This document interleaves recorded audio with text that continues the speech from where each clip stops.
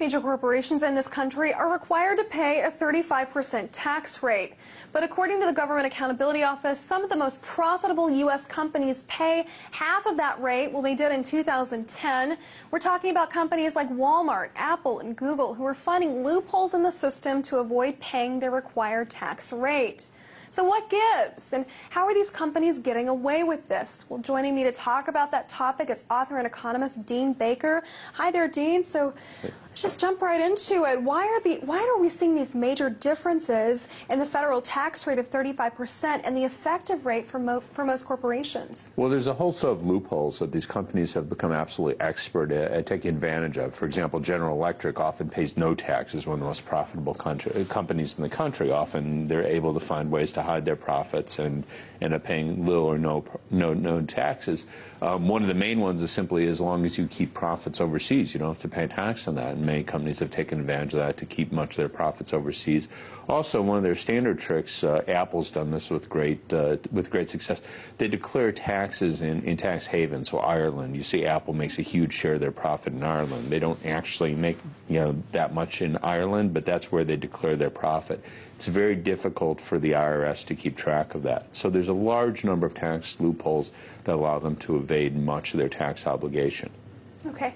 Well, do you think the incentive for some of these companies to keep this tax rate low or let them go through these loopholes is because they supply Americans with jobs? Does it really balance out? No, it's not helping get jobs at all. In fact, quite the opposite. I mean, to some extent, it gives companies an incentive to relocate overseas so they could hide taxes there. I don't think that's a big factor in terms of their relocating overseas, but it can be a factor.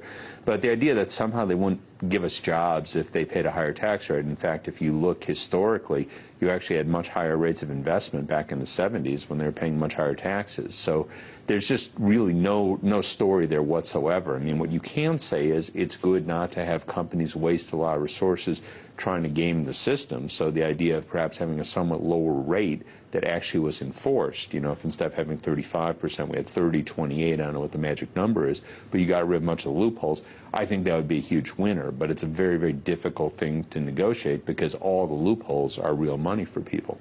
Okay. So the incentive is the less the hassle if it's not American jobs?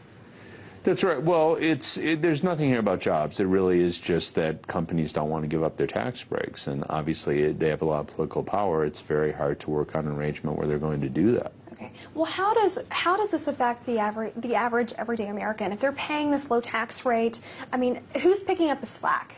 Well, the rest of us are, obviously. So the point is there's less money. You could think of it however you like, that the rest of us have to pay more in taxes. Alternatively, we're getting less in government services than would otherwise be the case. Now, at the moment, we're not really limited by that in the sense that if the deficit were twice as large, we'd be fine. We don't really need to balance the budget. But if one thinks over a long run, if we're getting less from the corporations, that has to somehow be made up from the rest of us. What does this say about our tax system? If this is legal, they're doing it legally, what does that say about us?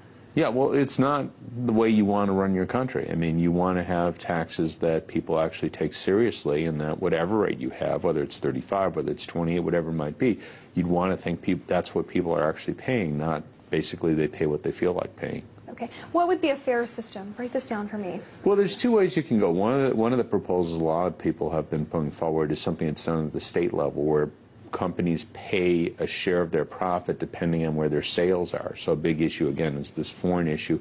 So if you say, 40% of your sales are in the United States, we don't care where you say your profits are. We're going to treat 40% of that as being the United States, and you're going to pay tax on 40% of your profits. That's a relatively simple way to go. As I say, a number of state governments already have systems like that for state tax. That would be doable.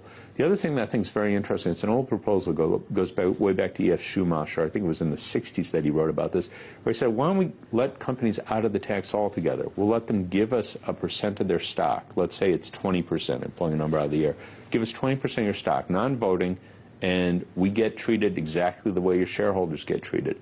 That way it removes any possibility of hiding your money here or there, because if you're paying out dividends, if your shareholders are getting the money, the government's getting the money. That, I think, is a very interesting way to go. Well, what do you make of the argument of corporations, if we held them to that standard of a 35% tax, they would just move offshore, take their businesses and their jobs? Is that true? You find very little evidence for that. I mean, they don't all go to the lowest tax. They don't live